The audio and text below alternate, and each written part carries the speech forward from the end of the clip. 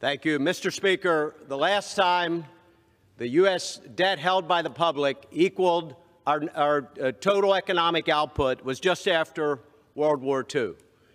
After that, economic policies, fiscal policies that put our country on the right track resulted in decades of American prosperity and American leadership across the world.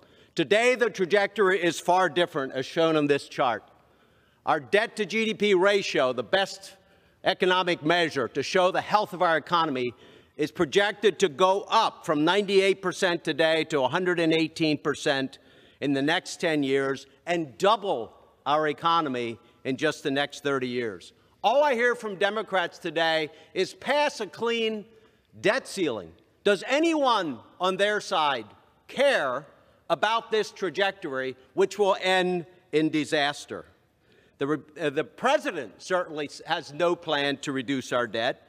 He refuses to even negotiate or to acknowledge our debt challenges. The Republican plan today, which I'm proud to support, is the Limit, Save, and Grow Act. This bill will rescind unspent COVID-19 funds, reverse Democrats' inflationary Green New Deal corporate welfare policies while allowing for responsible 1% annual increases in discretionary spending so Americans can continue to invest in core functions of government.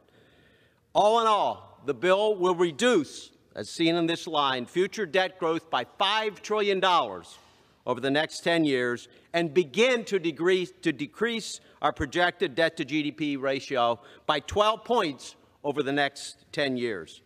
Growing our GDP is the second part of the equation. To boost economic growth, the bill includes reforms to unleash domestic energy production and implements pro-growth work requirements that will strengthen our recovering labor force. This bill alone, as can be seen in this chart, is not enough to solve our nation's fiscal issues, but it is a very important first step towards getting our debt to GDP on a descending trajectory. It will begin to bend the curve. I call on the President to negotiate in good faith with Republicans to raise the debt ceiling and put forward policies to limit, save, and to grow. Thank you. I yield back.